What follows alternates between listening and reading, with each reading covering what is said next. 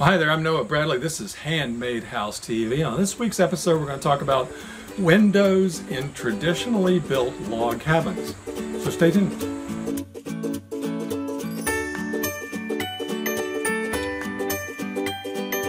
So today we're going to talk a little bit about windows in traditionally built log cabins. Recently I got an email question from one of you guys with regard to window sizes in traditionally built log cabins that I guess they hadn't seen too many large double windows in traditionally built log cabins and wondering whether or not functional wise, structurally wise, whether or not this was an issue, why they're not seen in traditionally built log cabins.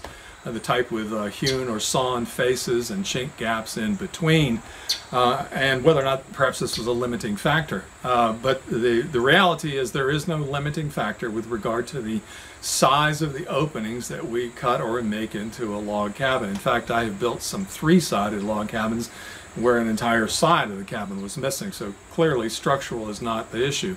The reason why you're not seeing double windows in traditionally built log cabins is they're not attractive.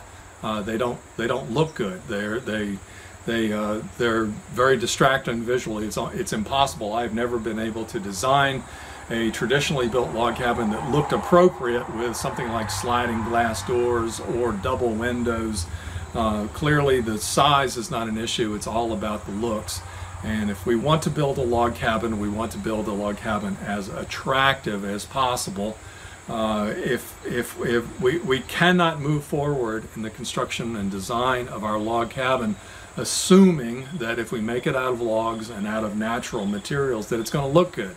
It's got to, the design has to look appropriate. If you want to know what the most attractive designs are, look to history. It stuns me, it never fails to cease to impress me that some individual in the woods 200 years ago was able to put together to build a more attractive home than the vast majority of architects who come out of architectural colleges these days. In order to build the most attractive log cabin you can, look to how it was done and try to do your best to stay as close to those designs as possible, and you'll be thoroughly pleased with the particular home. If you want something like double windows or large glass windows in your home, consider making part of your home log cabin and part of it some other form of construction, whether or not stone or stick built or timber frame, someplace where you can add all of those wonderful windows in order to bring in lots of light into your home. Okay, I hope that answers your question. Thank you so much. It was a good one, and it's a very, very considerate one there. Make sure and make your log cabin as pretty as what it can be. Anyway, you guys take care. We'll talk to you here next week on Handmade House TV. Bye now.